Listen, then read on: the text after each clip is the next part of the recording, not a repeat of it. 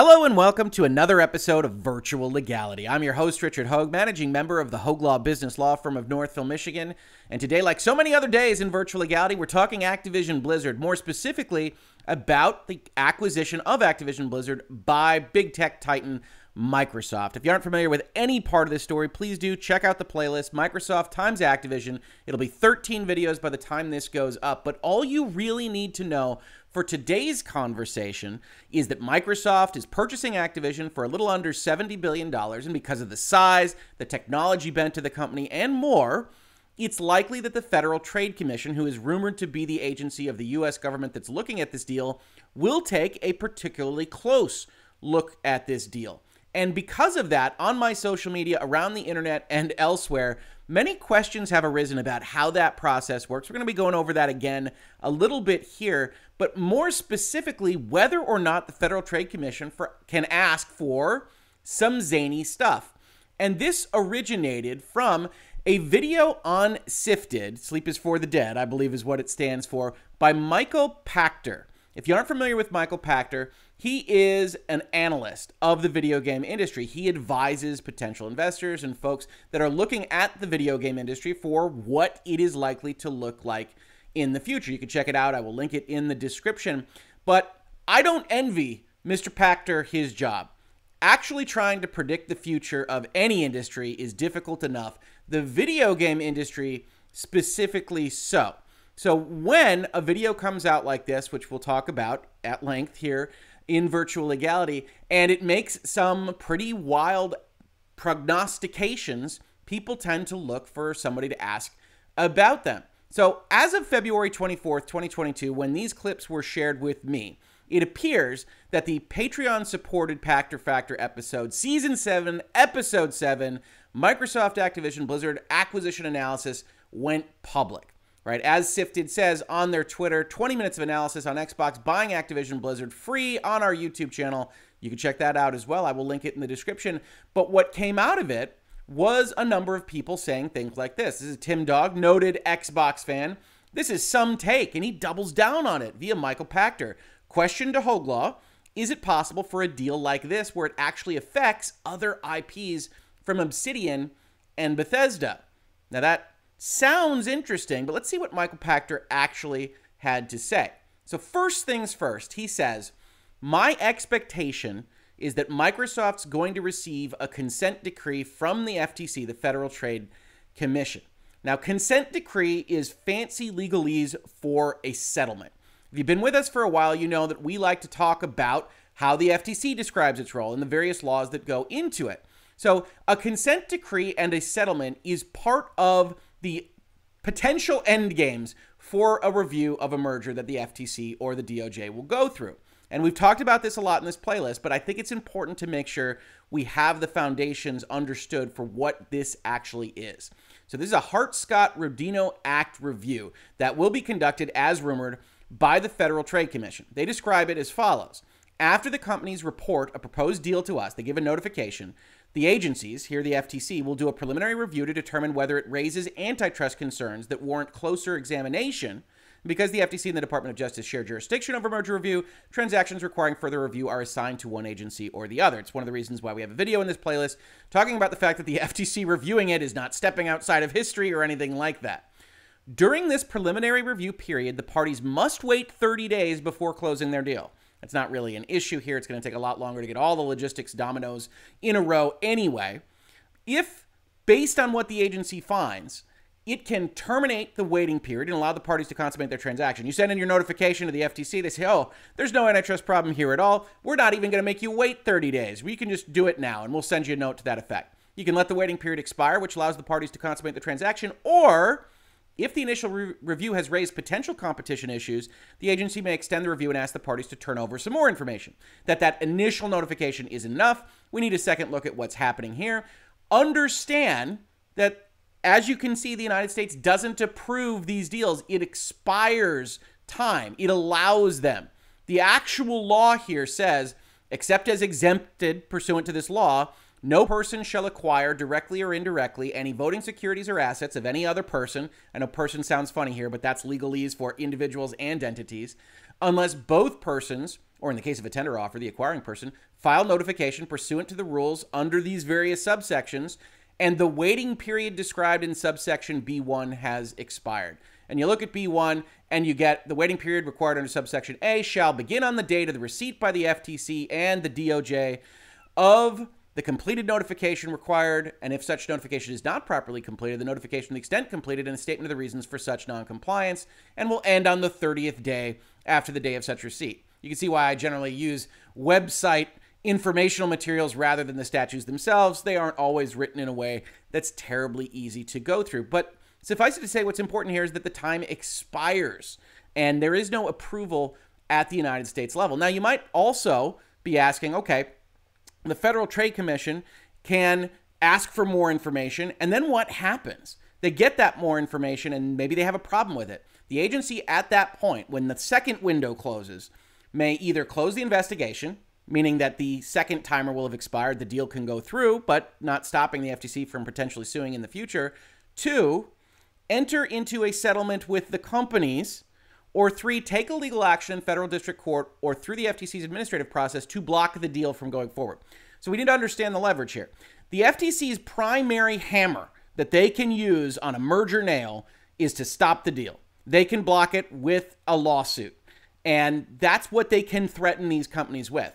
But when you have the ability to threaten companies with basically anything, but obviously stopping something like a $70 billion deal, you can instead decide to not use the legal and administrative process. You can enter into a settlement.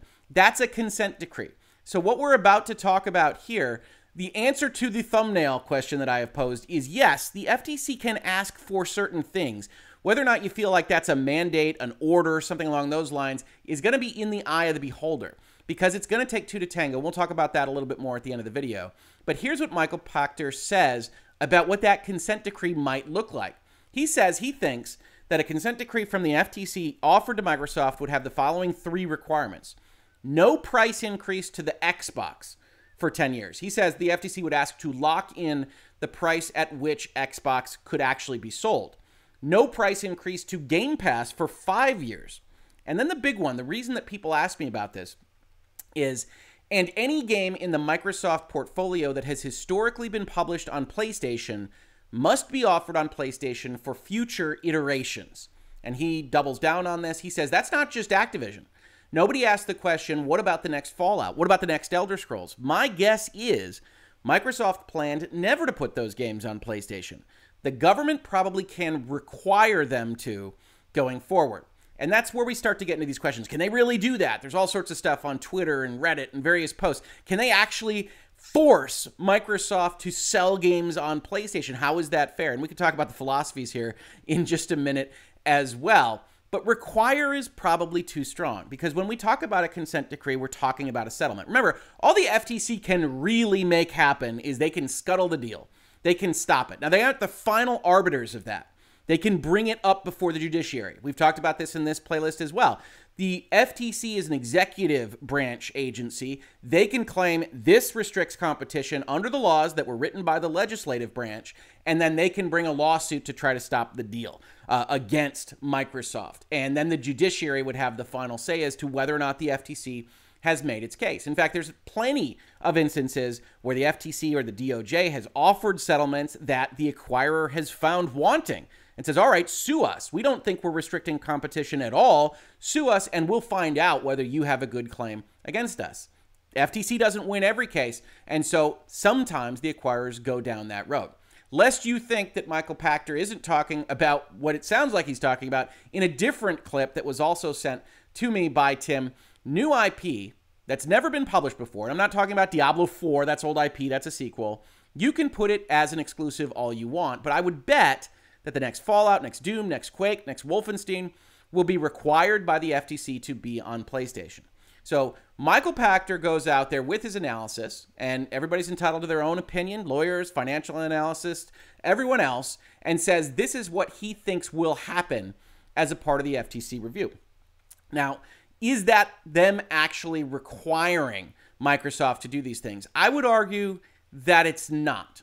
right? What is happening here is Michael Pachter actually asserting that the FTC will find, for some reason that we can't fully understand just right now on the outside, that the Microsoft acquisition of Activision does run a risk of diminishing competition in a fashion that the FTC finds wanting. So once they kind of have that in their head, they then find themselves saying we can either sue them to block the deal, or they're probably not going to want that to happen. We can start talking settlement and coming up with basically anything we want. Now, ostensibly, these things that they ask for have to be in the nature of not decreasing competition, increasing it in some fashion. So they would have to justify these, especially if Microsoft were to pout about them. But certainly the second point, I think, is one that I've raised in this playlist that does make some sense to me. If there is a competition issue here, and again, I think this deal is likely to pass without a substantive consent decree at about an 80 to 20 clip. There might be a consent decree that covers some non-material stuff, some little things, not at this level. But I think it's 80-20 likely to go through without major changes. Then if the FTC finds there to be a problem with this deal on that 20% side of the conversation, I think it is most likely to be with respect to Game Pass. That Game Pass is a unique product offering. It is a market of damn near one. And I know people like to put in PlayStation Plus and everything else into that bucket, but it is a very unique product offering, and I think it could be easily defined for legal terms as a market that Microsoft is seeking to dominate with this acquisition, making sure the Call of Duties of the world don't appear on competing subscription pass projects, and that they can never appear on those things. And that if the FTC wants to make noise here because of the Biden administration executive order, because of what the FTC chairperson has said to Congress about more aggressively enforcing antitrust acts, Game Pass is where they're likely to do it. Now, I think these terms, even if the FTC were to put these things forth, are too long. In the world of technology, in the world of video games, 10 years is an eon. 5 years is still very, very long. It's better part of a generation in terms of console lifespan. So if something like this were to happen, I don't see them trying to lock the Xbox price. I do potentially see them trying to act and say, hey, if you're trying to monopolize this, you're not going to have any purchase here. You can't increase the price of Game Pass for X amount of years. Now, if it gets short enough, Microsoft can look at their strategic plan internally and say, yeah, if it doesn't affect us, we can settle on anything, right? If somebody sets up guardrails and you weren't ever planning to get out of your lane, the guardrails don't matter. And sometimes you see consent decrees that look like that, where aspects of the federal government, whether it's the EEOC in the case of Activision, the FTC here, set up settlements and consent decrees, and the party's pretty much okay with it. So they don't feel like they gave anything up, even if it looks like they might have. This third point, I think, is extraordinarily unlikely to happen, but it could happen. The other aspect of this is not just the mandate part, which I don't think is actually happening because it takes two to tango, and you need to agree on a settlement, a consent decree on both sides for it to even happen. But this last part, I don't think Microsoft would ever accede to. I think they would be much more likely to say, well, then sue us because we don't even think you have a good case for claiming that we are restraining trade. So when we start talking about this, when we start looking at, hey, could they force Fallout? Could they force the Elder Scrolls? Could they force these games onto PlayStation? I still believe that both on the Sony side and the Microsoft side, everything that is multiplayer and historically multi-platform is very likely to remain such because that's where it finds the money that it's making. That's Call of Duty. That's Destiny 2. You have a big multiplayer element. You have that zeitgeist created by the network effects and the size of your audience across platforms. Those still make sense to go across the border, if you will. But for single-player games like Elder Scrolls, like Fallout, I think that there is a much more reasoned position that Microsoft has basically evinced through its treatment of Starfield that they don't want those things to necessarily go to PlayStation. Could that change? Yes. Could the FTC ask them to do that? Yes. If you're talking about defending a $70 billion deal and Microsoft says, well, we'll still be making 70%. It's not the way we'd like to run our business, but we can agree to this for X amount of years because we want to get Activision under our umbrella, then you start to evaluate things as what is being offered by the FTC. So part of this conversation is, do you think Microsoft would agree to these things? Because as I said, we have evidence of what this settlement process looks like a little bit from the very recent past. I keep bringing this particular deal up because it's very unique in the technology space. NVIDIA was set to acquire ARM for $40 billion, and it didn't happen. In fact, the FTC crows about that, right? On February 14th, 2022, Valentine's Day, the day of merger killing love, they say The termination of what would have been the largest semiconductor chip merger will preserve competition for key technologies and safeguard future innovation. This result is particularly significant because it represents the first abandonment of a litigated vertical merger in many years. It's the FTC's first win of the decade or something along those lines, at least in this space. So the FTC sues because they say, hey, when you buy that, that's going to really hurt competition. NVIDIA, of course, disagrees. They want to get their $40 billion done. And you can see in their defense documents exactly what the settlement/consent decree negotiations look like. They go on and on and on. We're not interested in the details of this so much, but we can get to the place where the consent decree process looks. It says, regardless, to put the FTC's wholly speculative concerns to rest, respondents have offered a comprehensive remedy, including structural commitments that would ensure all ARM licensees have unbiased, non-discriminatory access to ARM's IP, product plans, roadmaps, and innovations. This remedy should address any doubts about the transaction and indeed will ensure a more fair and level playing field for ARM licensees than ARM provides today. We don't get a ton of details here, and I'm not going to go over their 49 pages of documents on a case we're not following, but suffice it to say, this was ARM and the FTC talking about what a settlement might look like. And in that settlement process, either side can basically offer or ask for anything they want.